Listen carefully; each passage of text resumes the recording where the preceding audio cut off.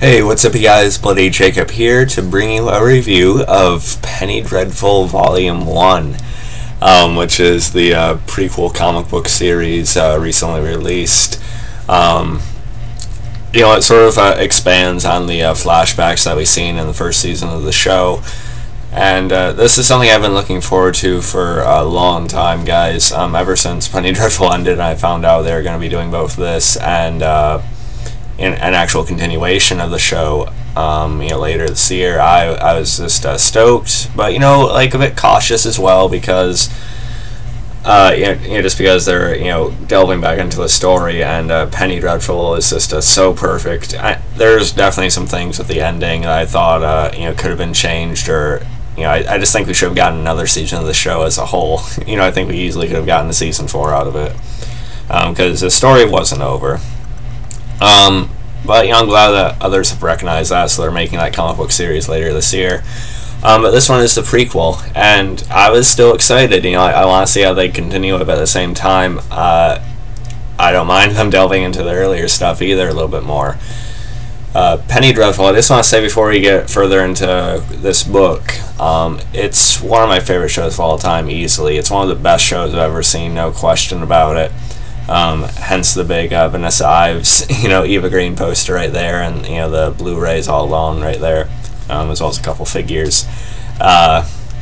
There's really, despite the way they chose to end the show, it's still nonetheless one of the most well done TV series or movies I've ever seen, really. Just from the acting to the way the dialogue is written, the story itself. Just really, really, really fantastic. And it never got nearly enough credit either. But yeah, even to the point, I love Game of Thrones, but when Game of Thrones and Penny Dreadful were airing, sort of side by side, I honestly was preferring Penny Dreadful, and that kind of says a lot, I know, but it's true. But yeah. So let's get into this. Like I said, this is a prequel, to flashbacks, or at least some conversations we got between Vanessa and Sir Malcolm in season 1. This is sort of their search before they hire Ethan Chandler, to sort of be their for night work, right? And I actually really enjoyed this. It didn't disappoint at all. It wasn't underwhelming. I think it actually worked, and it definitely fits into the Penny Dreadful narrative, in my opinion. The artwork is really nice. I like the style of it. I'll show you some pages. So yeah, there's Mina there. Of course, it's about their search for Mina, and like I said, the artwork's really nice. Everyone looks like everyone from the TV show. Like you see, you got Sir Malcolm, Timothy Dalton's likeness right there, along with Eva Green, Vanessa, obviously. So yeah, really nice. A lot of it is, sort of scratchy, and there are certain points in the story that probably are a little bit too dark. I just mean in terms of coloring and stuff like that. But it's not a big deal. And of course, you get more of a Sembene in this as well, which is nice to see. I know a lot of people were upset at what they did with him at the end of season 2. But I think they knew that. That's why they sort of they put him into the story, or why they decided to go along with this as well. Because not only do we get this sort of background with more of their search for Mina, but we also get a lot more context, or more details about Sir Malcolm and Sembene's relationship. And sort of their past together, their history. We sort of see some of their Africa trip anyway, which is really cool. I'm glad they went into that, which I'll look at in a second here. I'm just showing you guys as much as I can.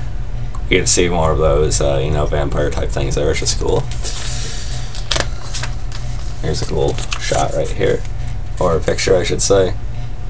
Pretty cool.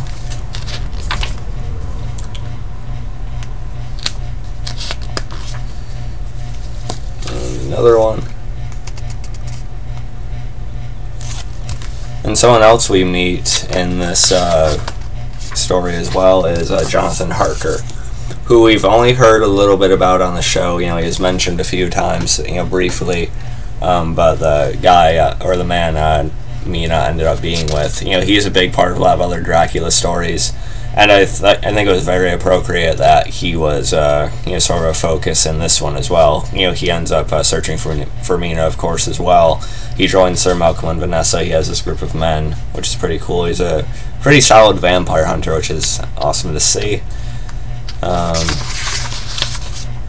But, you know, it's unfortunate what ends up happening to him in this. You know, he ends up getting bitten. Then, of course, he has to end up being put down. But still, I'm glad they showed what happened to that character, though. We also see Lucy, who in a lot of Dracula stories is supposed to be Mina's, you know, best friend. Of course, you know, it's sort of Vanessa on the show, but it's still good that they have the Lucy character involved with this, I think. And she's a pretty good shot herself, but she ends up being infected and sort of walking off, too.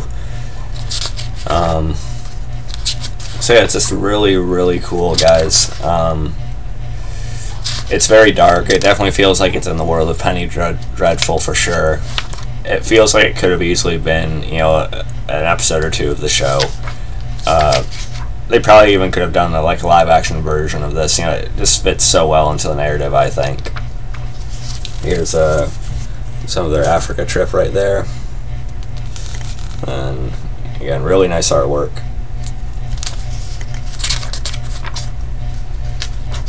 And then there's Sir Malcolm laying Peter to rest.